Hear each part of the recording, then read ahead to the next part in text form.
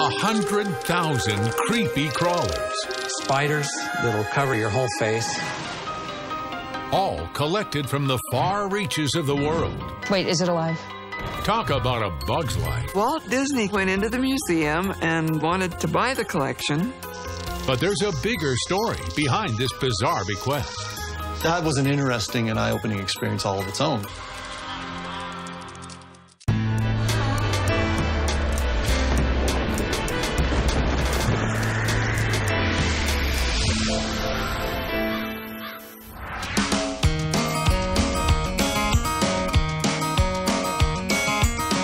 I'm Jamie Colby, and right now I'm driving on the outskirts of Colorado Springs, Colorado. I'm looking for the turnoff to a strange inheritance, which includes, believe me, one of the most unique collections. And my marker? It's a giant beetle. Hi, Jamie. How are you? I'm fine. How are you? So nice to My name is R.J. Steer. In 2007, my grandfather, John May, passed away and left the largest privately owned collection of insects in the world. At the time, I didn't know what the rest of the family might want to do with it. It's housed in this little museum, nestled in a small canyon. It's one of those classic American roadside attractions. Of all the strange things you might like to inherit one day, wow. A few thousand drawers, canisters, and cases full of bugs is probably not on your list. Would it change your mind if I told you it's been appraised for millions? Somebody tells you you're sitting on how much in terms of value of this collection of insects? There are some insects that have never been seen since. There are some insects that are thought to be extinct but not confirmed. But the collection was assessed between $5 or $6 million. For bugs. For this collection. This whole place feels like a time capsule. Pull one out. To the May family, the collection is a priceless legacy. But I learn it's also a scientific marvel of sorts. You must be Jamie. Hey, are you Sam? Sam Johnson has been coming to the May Natural History Museum for more than 6 decades. The museum inspired a childhood passion that paved the way for a career as an entomologist and high school biology teacher. I bring my biology classes here every year, and we look at literally the best examples in the world. This place is old school. Wooden display cases with gooseneck lamps, the handwritten descriptions, and a collection that includes many insect species that have never been seen again. I've never seen so many insects. Each carries with it this incredible story about its niche and its environment. Have we spanned the globe here? Oh, absolutely. It's from everywhere. The story behind this collection is almost as spine-tingling as this spider, which happens to be where the tale begins. It was captured by the original benefactor of this strange inheritance in 1903. James May was a British national who fought in the Second Boer War in Africa. He was shot, wounded, and left for dead. Thankfully, May's life was saved by a tribe of Zulus, and during his convalescence, he passes away the hours enjoying a boyhood pastime, bug collecting and pinning. When he regains his health, he continues a life of adventure, which includes his obsession with bugs. R.J. Steer is James' great-grandson. He immigrated to Canada, which was still part of the British Crown at the time, and worked as a park ranger in Manitoba and hunted big game and also continued to avidly collect. James gets married and has 3 sons, only one of whom, John, born in 1915, shares James' love for bugs. Carla Harris is John May's daughter. He went on trips with his father collecting around Canada. He certainly supported his father that way and loved the collection. When the Great Depression hits, James loses his job as a park ranger and money is tight. But his teenage son, John, who, unlike his father, has a head for business, figures out how to turn Dad's unusual hobby into a money-making venture. As a traveling bug exhibit. John May learned how to create airtight wooden display cases from an old German cabinet maker and the practical realities of traveling with a collection By 1930, the entire family hits the road in both Canada and the U.S. with their traveling displays of bugs, all fronted by 15-year-old John May. He was a teenager, and he had grown men working for him. There's a whole group of men who were working as roustabouts, and they were destitute. So he helped a lot of people along the way, and he also intrigued a lot of people with this collection. He wanted it to be interesting to the general public, and I really think he did a good job of it. By 1936, John starts his own family with wife Vicki, and before you know it, their 3 daughters join the entourage as they bounce from fairground to exhibition hall, with many of their shows drawing standing room only crowds. I remember Topeka, Kansas a lot, and Des Moines, Iowa. Those were big fairs. We went to expositions in Madison Square Garden. We were in Rockefeller Center. While John focuses on expanding their traveling show, his father, James, collects more specimens, often by trading them through the mail. Insect collectors of the time relied heavily on missionaries in Borneo, or maybe the local postmaster in the middle of Africa somewhere, and they'd just swap specimens. And so it goes through the Depression. But by the early 1940s, after more than a decade of living like nomads, the May clan is ready to settle down, John and Vicki in particular. Whenever we were at a fair, my mom, she'd have to find water spigots and haul buckets of water to wash our clothes. He wanted a permanent museum so he wouldn't have to continue the very strenuous fair circuit. During their travels, the entire May family fell in love with Colorado's scenery. But there's another reason John bought a piece of ranch land here. Colorado is the perfect location. It's already a dry climate, so the specimens are preserved much better. True to form, John May designs the museum that would exhibit his father, James May's collection. John even helps build it himself. RJ, an architect, is amazed at what he was able to do.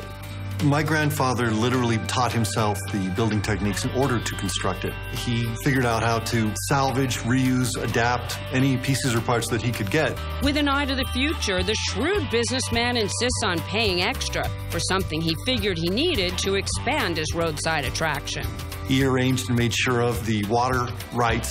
He built 6 reservoirs, a series of ditches accordingly, all learning, of course, how to operate the heavy machinery to do so. On May 1st, 1952, the May Natural History Museum opens its doors. The May family is finally home, only to lose their master bug collector when he dies in 1956 at the age of 72. We probably have somewhere in the neighborhood of 100,000 specimens. And more or less my great-grandfather's legacy is that he is the one who collected essentially all of it. The future of this strange inheritance is in the hands of John May, who has even bigger plans for it. Those plans include the biggest name in theme parks. Walt Disney wanted to buy the collection. That's next. But first, our strange inheritance quiz question. How long is the longest insect in the world? Is it 7 inches, 22 inches, or 36 inches? The answer in a moment.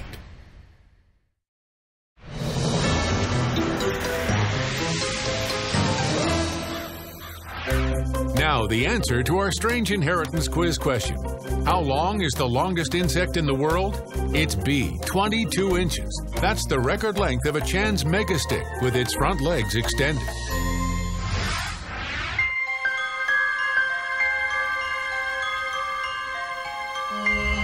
When James May, one of the world's leading bug collectors, dies in 1956, his son John takes charge of the collection. John's already built a museum in Colorado to display his dad's bugs, but now has bigger aspirations. So it's with keen interest that John reads in the paper that the great Walt Disney is in Colorado. John gets in touch and invites him to the museum with the idea that maybe he can lease Disney part of the May bug collection, and it could be a hit at Disneyland, which had opened the previous year. To everyone's delight, Walt himself agrees to a visit. John's daughter Carla, who's 13 at the time, is there when the legend arrives. Walt Disney went into the museum, and Dad took them all through the collection, and I trailed around behind watching this whole thing. And he was very impressed. He wanted to buy the collection. John sees an opening. He and Disney discuss terms. John only wants to lease it with his father's name on it. Walt stands firm. Sale or no deal. Dad said, if we do sell it, will we at least get credit? Will there be a plaque saying this is James Frederick William May's collection and this sort of thing? And Disney said, no, they don't give credit to anything in Disneyland. It's all Disney. John walks away, but like Disney expands in Florida, the May family opens a second bug museum in the popular theme park, Weeki Wachee Springs. He straps his signature beetle onto his pickup and drives it cross-country. What did you think as kids when you had this big beetle to transport on top of the car? Well, it's a real traffic stopper. It really is. But there he is. He thought if he could lease in a good location, we would make a lot more money. But there he had to build special cases out of metal. I mean, it was a major project to be able to display without the whole collection being destroyed. Ultimately, John May's venture in Florida runs into the same problem he faced with Disney. The reason that we left Florida was because ABC Paramount took over Weeki Wachee Springs, and they didn't want us there privately. They wanted to either buy it or we had to leave. In the mid-1960s, John carts his bug collection back to Colorado. But the experience makes him realize he needs more than a bug museum to draw customers, so he decides to put in a campsite. The original parcel was 180 acres. My grandfather added on to the land whenever anything became available, somewhere in the neighborhood of 950 acres for all of it together. Eventually, he built on the plateau above the museum, and we ended up with 500-site campground. Thank goodness he tied up those water rights decades before. Now his bug museum is not just a place for science buffs or curious road trippers. Tack on the campground, and it's an overnight adventure. The Hercules beetle statue, which made the trip back from Florida, is an irresistible draw. Inside the museum, there's a 17-inch walking stick bug, moss with a 10-inch wingspan, butterflies in every color of the rainbow, and the black widow spider that entomologist Sam Johnson says deserves its deadly rep. So the black widow is not just a myth. No, it's not a myth at all, although the toxicity, it varies from individual to individual, but they've killed a lot of people. I had a friend who was this close to dead before the EMTs got there and saved her life. Okay, these bugs are giving me the creeps. Even before Sam Johnson insists I try my hand at bug pinning. So Sam, pinning 101, and you had to pick Locusts? You had to pick the locusts? I just couldn't resist. Luckily, Sam is joking, and we move along to something more tolerable. If I see correctly, you pick something much more beautiful. Yeah. This is a Wiedemeyer's Admiral. This is a butterfly. Beautiful butterfly. So we can spread its wings like that. And all we have to do then is take a pin. And I can put a pin not through the wing, but right next to the wing. See how you do here. Put the pin just like I did through that paper. And just right through there. That's good, real hard. Good. You're like a lepidopterist. All right, at least I got through one. For decades, the museum, with its quaint old-fashioned displays, continues to chug along, with an aging John in charge and various May family members working at it full-time. But as the 21st century gets underway, interest in the museum and campground steadily drop off. And after Vicki, John's faithful wife and fellow adventurer, passes away, it becomes clear to their kids that running a museum and a campground isn't easy for an octogenarian. He didn't like to delegate authority. He wanted to do it himself. And so as he was declining in his last years, he couldn't do those things anymore. And during that time, the ranch began to degrade. On November 4th, 2007, John May dies in his sleep at the age of 92. I was in the kitchen quietly doing dishes. He was in the room next to me. I could hear him breathing. And all of a sudden, I heard my mother, who had died in 2000, clear as a bell, saying, "We're going to leave soon," and walked into the room, and he died. My feeling was they were off to explore the universe. Now John's earthbound heirs face a quandary. The Bug Museum is theirs, but can it survive? My family was contending with a tremendous amount of stress. That's next on Strange Inheritance. Here's another quiz question for you. A bug called the Maricopa harvester has the most toxic venom in the world. Is it a killer spider, a killer ant, or a killer bee? The answer when we return.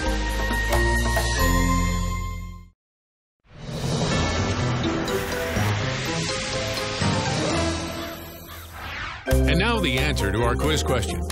What's a Maricopa harvester, the bug with the most toxic venom in the world? It's an ant, found in Arizona. Its venom is more powerful per sting than any other insect. In 2007, when insect impresario John May dies, he leaves behind a strange inheritance, a museum that contains thousands of bug specimens from around the world.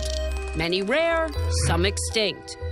The museum's collection has been appraised at between $5 and $6 million. But with dwindling attendance, the May family is doubtful the museum can survive. Carrie York worked throughout the years with grandfather John May, maintaining the museum's grounds. Since the 70s, there have been a lot of changes. So I knew that I needed to increase my electric service and build new picnic tables. I had 1,000 things I wanted to do and, couldn't because of time and finances. The infrastructure isn't the only thing that's been declining. The books are a handwritten muddle. What needed the most improvement in the way he ran the business? Everything was tied together, everything was convoluted. And that was quite a transition, especially throughout the inheritance phase. Even more challenging, in the fall of 2008, Americans are told we're on the verge of a second Great Depression. Over the next couple of years, business slows to a crawl. By early 2012, it's painfully clear something has to be done. My mom had to contend with a tremendous amount of stress. From the time of the first Great Depression, when their grandfather and great-grandfather took their show on the road, those bugs had supported the May family. Was it finally time to fold up the tent? I asked each person in turn what they thought they wanted to see happen to the existing operation and what they wanted out of it. That was an eye-opening experience all of its own. Find out what happens as the family sits down over tea to have a civilized talk and the financial gusher that makes them all think twice. There's a joke in Colorado that whiskey's for drinking, but water's for fighting. That's next on Strange Inheritance. Now, back to Strange Inheritance. 4 years after the death of family patriarch John May, the Natural History Museum, which bears his name, is limping along. During a family meeting in February 2012, the heirs have to decide what to do. Should they sell the land, close the Bug Museum? And if they keep it open, how are they going to get it back in shape? That's when they realize John May's true genius, tying up all those water rights decades ago when he purchased the land for his museum and campground. There's a joke in Colorado that whiskey's for drinking, but water's for fighting, because water is so valuable. The estimated value of the land with that water, they're told, $25 million. So what would you do? Millions from the water, millions from the land, millions perhaps from the bug collection too? I'm with you. I'm thinking it's time to take the money and run. The heirs of James and John take a vote. It's unanimous. The water money would be used to keep the operation going. All 8 of us essentially said the same thing, nearly word for word. And with such a unanimity, there was just really no question that it was worth a shot. R.J. Steer, grandson of John, great-grandson of James, gives up his career as an architect to head the operation. In the back of your mind, did you think to yourself, okay, we'll take a shot, but it's not going to be easy? We are literally standing in one man's 50 years of effort and creation, and it takes a lot to get up off the floor, dust yourself off, and find things that need improving and things that need ending. The May legacy will soon find itself being fulfilled by a fourth generation, all of them united by these crazy, creepy crawlies. You hear very commonly when a business owner dies, his children start fighting about it, or they start selling it off right away, or they run it into the ground. All of us are all totally invested in keeping the business going, keeping the museum open for people to enjoy.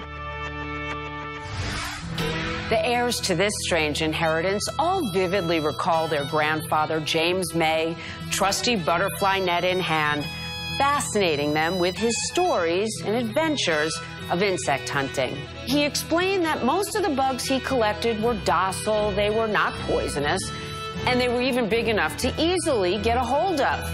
Like the fella over here, the Hercules beetle, it can lift 850 times its own weight, making it the strongest creature on Earth for its size. Try finding a roach motel big enough for a family of those. I'm Jamie Colby for Strange Inheritance. Remember, you can't take it with you. Do you have a strange inheritance story you'd like to share with us? We'd love to hear it. Send me an email or go to our website, strangeinheritance.com.